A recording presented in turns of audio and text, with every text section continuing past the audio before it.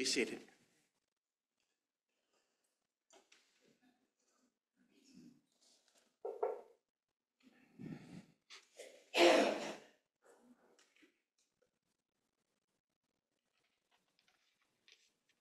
May the words of my mouth and the meditations of our hearts be acceptable in your sight, O God, our strength and our Redeemer. Amen.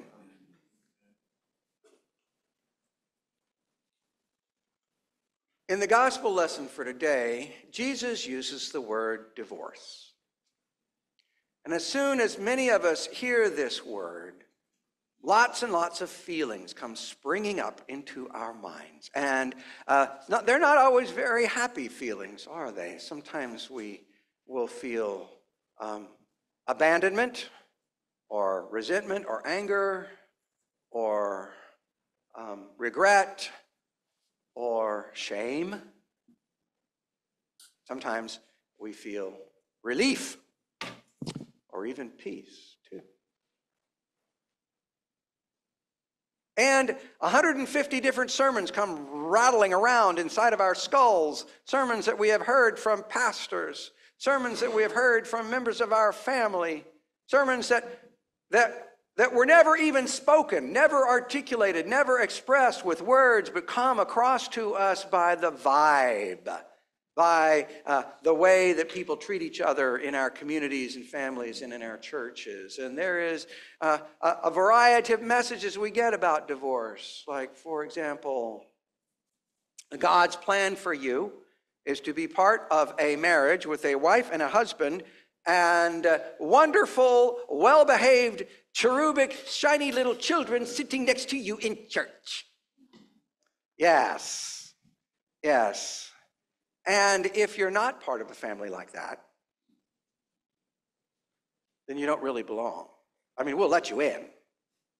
But the real people, the important people, the exciting and shiny people are the ones who are part of a wife and a husband and two shining, or three or four, maybe five, shiny, cherubic little children sitting next to them in church.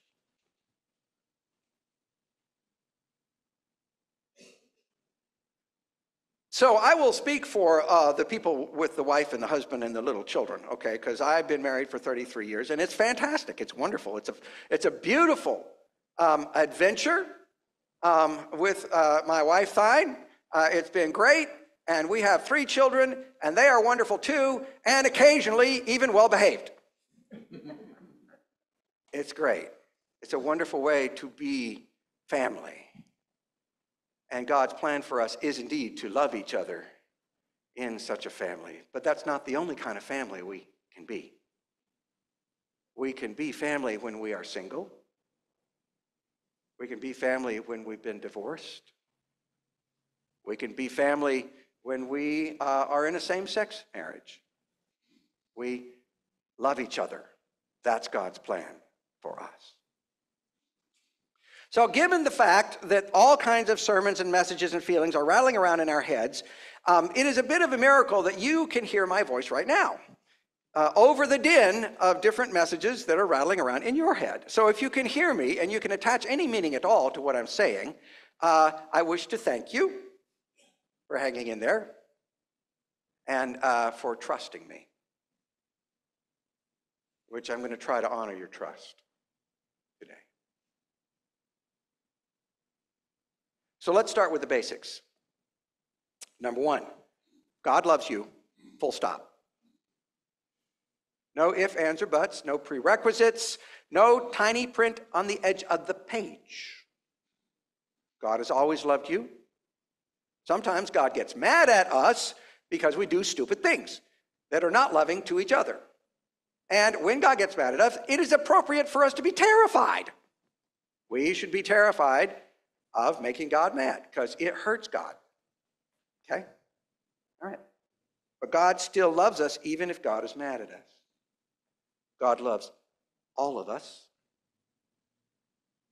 no exceptions, all of us. That's number 1.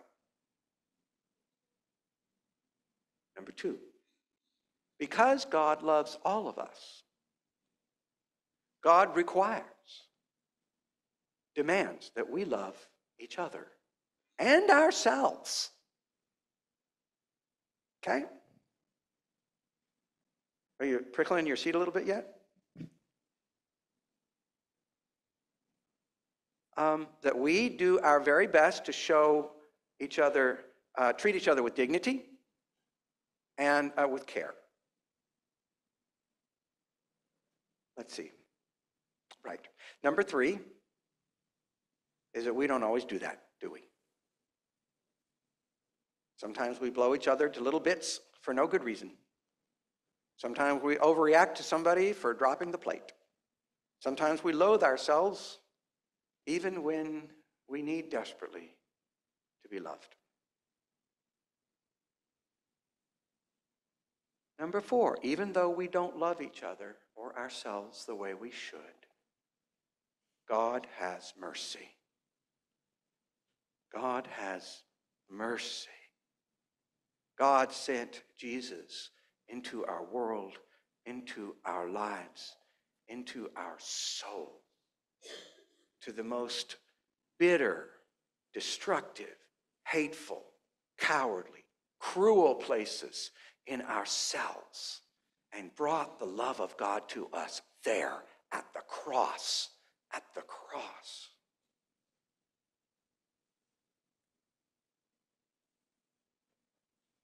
That saves. Because that love is bigger than any evil. Any evil.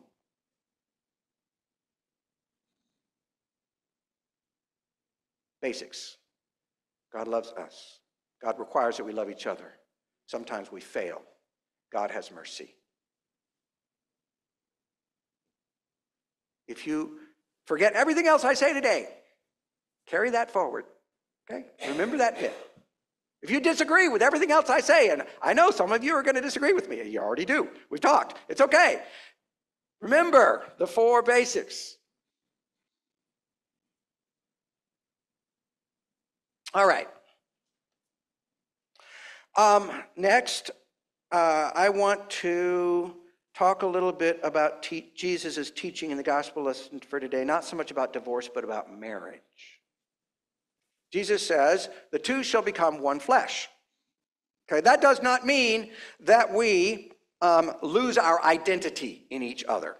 Okay, for example, my wife, Thine, she is very good at details. And so because she is good at details, she takes care of paying the bills. Because if I was in charge of paying the bills, things would not go well. If you've ever seen my desk at one of the overwhelming majority of times when it is like piled high, you know that the bills would get all stuck in the middle of the piles, and we'd like have bill collectors at our door.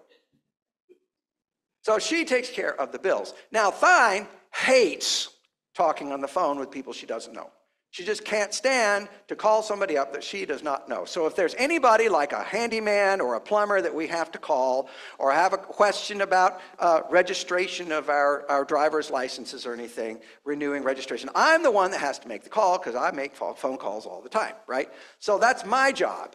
I do not, in our marriage, become better at details. At least not as good as she does. And she does not, in our marriage, become the one who makes the phone calls. Our identities are not fused. We are still individuals, but we are a team. That's the point. We are a team. We are partners. We work together. And we face the challenges of life, which sometimes are very profound. We face the challenges and the joys of life, which are also profound, together. And when we do that together, then we are a part of one another. And that connection goes deep, deep, deep. The 2 become one flesh. That's marriage.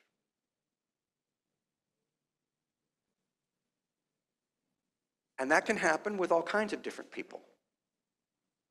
Right? You can be friends and have that kind of connection. You can be divorced and have that kind of connection with someone else.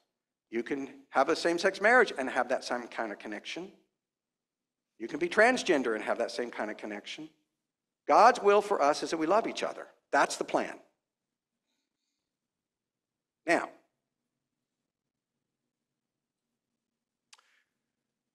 When we are so deeply connected, the other person is like a part of us, and we've built something beautiful together and holy. And that's why it hurts so much when we get a divorce. For most of us, if we get a divorce, it hurts deeply.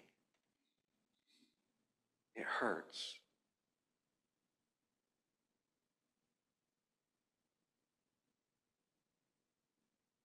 So in our gospel lesson for today, Jesus tells the men, you're not supposed to divorce somebody and then run off and get married to somebody else.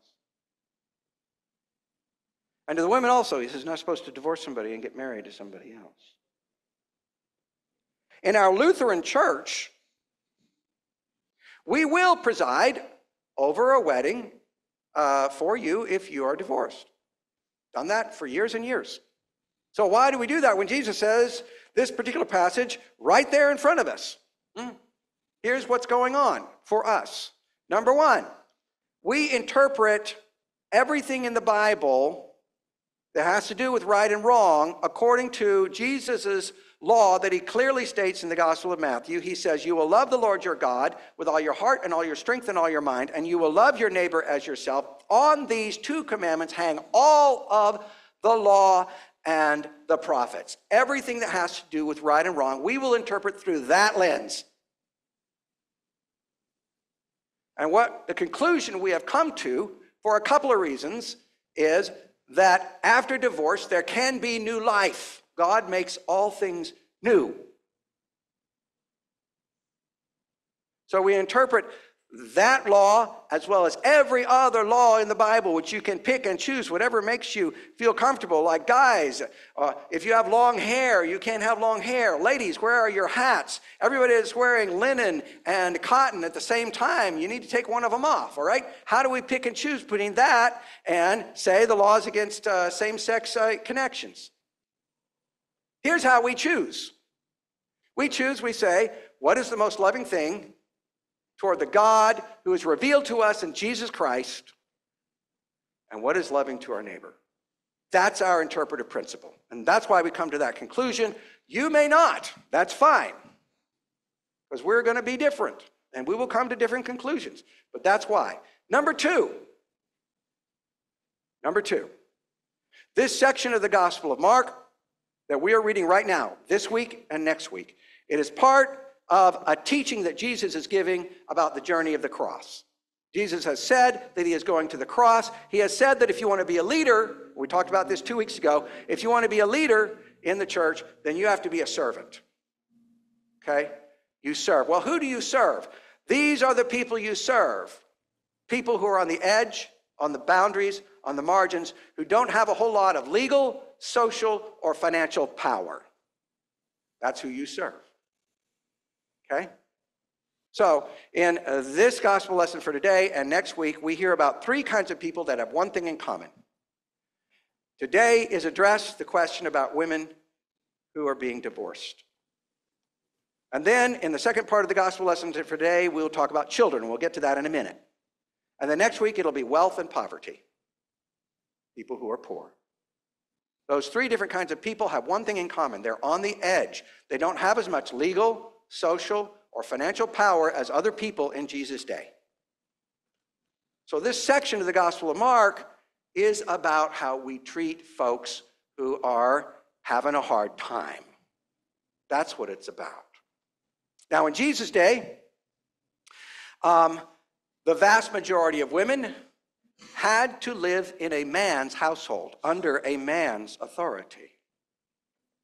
If you were a woman, then you would grow up in your father's house, and then you would be under your husband's authority. If your husband died, you'd go back to your father's house, or maybe to your brother's house. If your husband divorced you, and your father wasn't furious at you for disgracing the family somehow by being divorced, then you could go back to your father's house, or maybe to one of your sons' houses if they still liked you. But if you had no sons and your father was dead and your brother was a schmuck, then you had two choices. You could be a sex worker or you could beg on the streets. Divorce was not just devastating as it can be nowadays. It was deadly. So Jesus is saying to the men, don't be getting a divorce and running off with some hot chick you found on the internet. All right? It's wrong, and it's also deadly. He also says to the women, don't be getting a divorce and running off with some hairy hot chunk you found on the internet. Because divorce hurts men too. It really does. We would submit for your consideration that that's what's going on here. And that therefore there is a possibility of new life.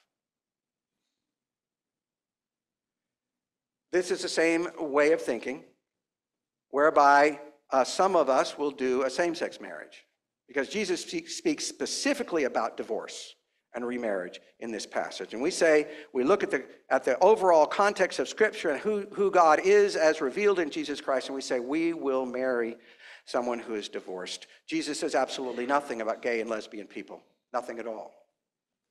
If we're willing to set a specific word of Jesus aside in order to believe in God's new life and believe in God's new hope, then some of us, are certainly willing to look at same-sex marriage, even though there are other prohibitions in the Bible to it, because our primary principle of understanding right and wrong is from Matthew. Jesus says, you will love the Lord your God and your neighbor as yourself. That's where it comes from. Just so you know, we're not just wiggle-wogging around, we're thinking about this stuff. Okay?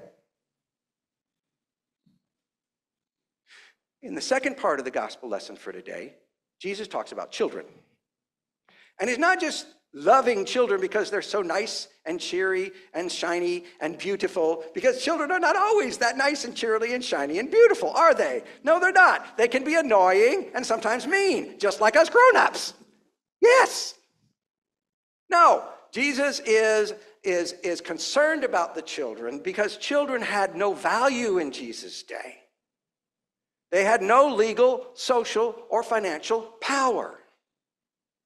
And so Jesus is attracted to them for that reason. Jesus loves everybody, but he is particularly concerned with people who are on the edge, who have a hard time. And children did not have, certainly their parents loved them. Make no mistake of that. But outside of the family, no protections, no value. So the disciples are kind of like, ew, these children, what are they doing? They're in the way. They're not advancing our glorious quest. And Jesus gets angry with his disciples. Said, no. You let those children come to me. Because God is in them. And if you want to be a part of the realm of God, then check your ego at the door. Understand that our legal and social and financial power is subsidiary underneath the power of God and are used only to serve God. We who have legal power, whatever legal power we might have, or social power, or financial power, those powers are given to us by God to be used in the service of God, to the glory of God, for people who are on the edge, for the celebration of life, yes. But that's not what makes us who we are, and that's not what makes us important. The dignity of God is what makes us important. So we will become like children. We understand that as human beings, we are mortal, we are tiny, we are powerless without the presence of the one who loves us infinitely.